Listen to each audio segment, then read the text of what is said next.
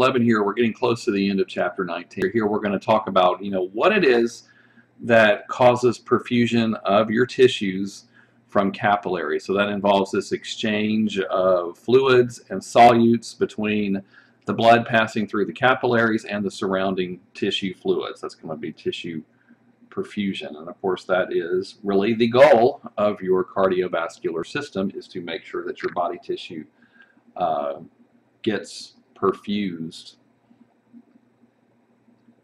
All right, and so as I already mentioned, tissue perfusion is involved in the delivery of O2 and nutrients and removal of the waste that are generated by your tissue cells. And your tissues generate many different kinds of wastes. A key one, though, is good old carbon dioxide, which is a waste product of the cellular respiration processes that are used for making ATP.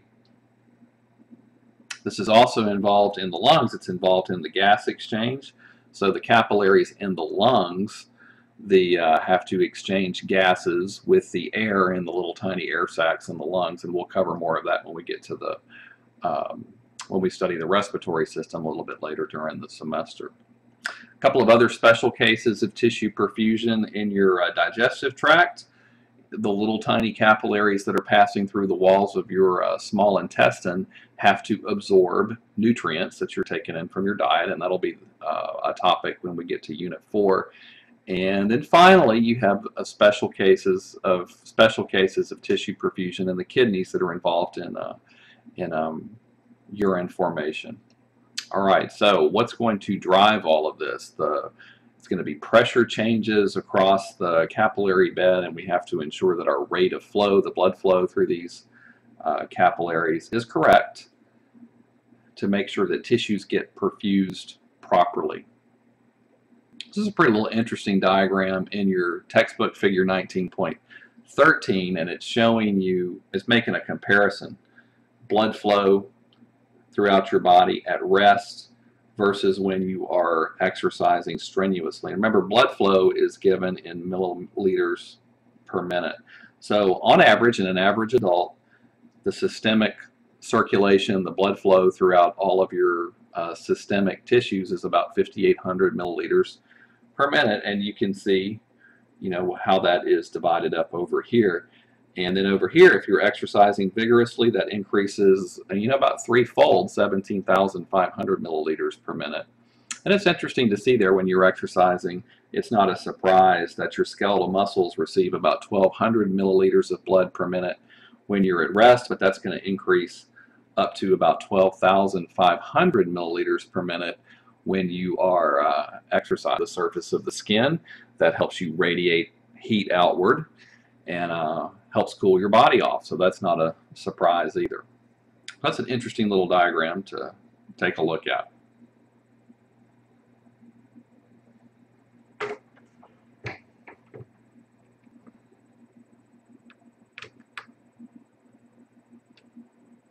All right, so blood flow to tissues. How is this regulated? We have to control this. There are automatic adjustments to blood flow that are made, and it depends on the needs of the tissues. So some of these things can happen automatically, and as we've talked about before, you do not have blood flowing into all of your capillaries at any given time. There's no way that that could happen. You don't have enough blood supply to make that happen. And so your arterioles that lead to particular capillary beds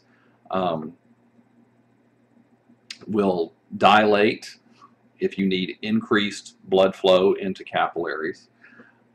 Remember the precapillary sphincters we looked at before? Those are little tiny rings of smooth muscle that surround the entrances to capillaries, and those can close off if you don't need oxygen gas delivered to the tissues served by those capillaries, and they will open up when you do. So the things that regulate those processes: declining tissue O2. So as oxygen levels drop, you are going to open up those precapillary sphincters. You're going to dilate the arterioles nearby. That'll increase blood flow. Also, when substances that indicate lots and lots and lots of metabolism going on in active tissues, things like an increase in hydrogen ion concentration. Remember, increased hydrogen ion concentrations in your tissues are reflective of a lowering pH. More hydrogen ions around means body fluids are becoming more acidic, and that actually lowers your pH value. Those have a lowered pH means an increase in acidity or an increase in hydrogen ion concentration. So those types of things indicate metabolically active tissues. Tissue fluids become more acidic due to increased activity, increased waste being generated. Also, there are signaling molecules. Adenosine and prostaglandins are released from metabolically active tissues, or tissues that are experiencing injury or inflammation. Those types of things will also increase blood flow to an area to help with injury repair and fighting infections. Let's talk about blood flow to the brain for a moment, because the brain, as you guys know, the brain is sort of critical, and you have to be extremely careful about blood flow to the brain and making sure that it is controlled very well. If mean arterial pressure, that's your average arterial pressure, drops below 60 millimeters of mercury, that's pretty low blood pressure. That can cause syncope, which is another name for fainting, because you're cutting off you're not getting adequate oxygen gas to the neurons in the brain. Lowered brain function is going to cause you to faint. On the flip side, if your mean arterial pressure rises above 160, you can develop cerebral edema, and that's going to be because at higher blood pressures, so imagine you've got blood pressing up against the walls of blood vessels and capillaries. Now, even though we have the blood-brain barrier, the capillaries in the brain are not quite as leaky as they are in other parts of the body. They still have to allow fluids and solutes and things to pass out into the tissues of the brain. So when arterial pressures rise above 160, mean arterial pressure, you have increased pressure in your brain capillaries, and that's going to squeeze too much fluid out of the blood vessels and into the surrounding tissue, and that can lead to cerebral edema, swelling of the cerebrum, which is not a good thing. You guys know you don't have a lot of extra space to accommodate a swelling brain, and so that can actually be fatal if it's not controlled. All right, so the body has to maintain blood flow to the brain. Very, very careful. The brain is not, the neurons in the brain are intolerant of ischemia. Remember, ischemia refers to a cutoff in oxygen supply to tissues.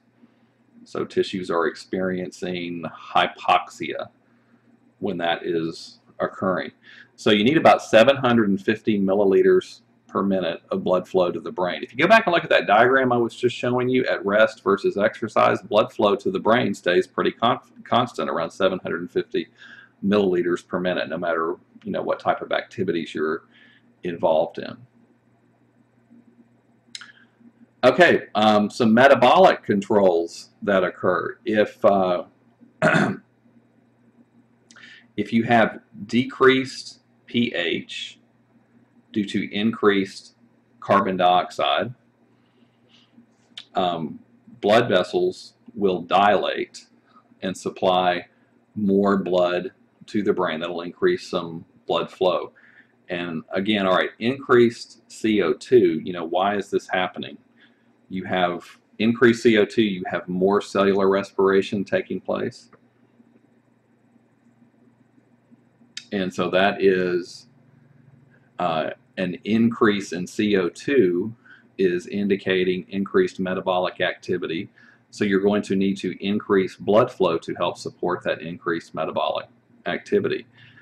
Increased CO2 functions as an acid in body fluids, which again, we'll study that in more detail at the end of the semester.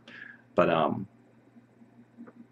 that will lower pH. Increase in CO2 lowers pH in our body fluids.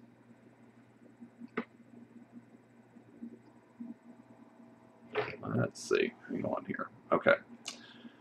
There also are some automatic, what are called myogenic controls that take place in the brain. And we'll have to kind of walk through these a little bit carefully because they can be confusing when you first think about them. If you have a decreased mean arterial pressure, all right, so if you have a lowered blood pressure, not as much blood, the blood flow to the brain is slowing down, so your cerebral blood vessels will actually dilate. Now, I know we've learned that dilating blood vessels would cause blood pressure to lower even more, but another thing that dilating blood vessels will do is increase blood flow. That should make sense. A constricted blood vessel, you're going to have less blood flow to the tissue locations downstream of that blood vessel. If you dilate it, you're going to have increased blood flow.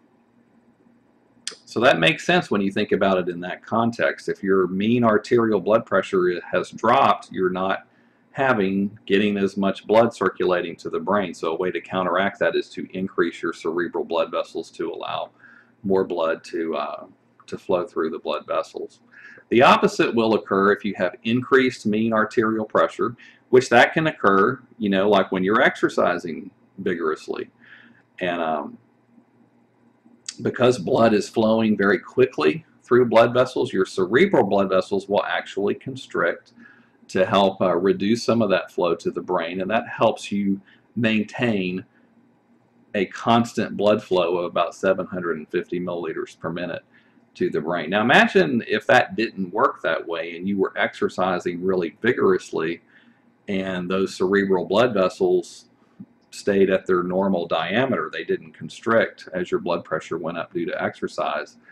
That could increase the increased blood pressure in your cerebral blood vessels could squeeze too much fluid out of those blood vessels and into the surrounding tissues, and that could cause cerebral edema. So if that didn't work that way, we would be more prone to our brain swelling every time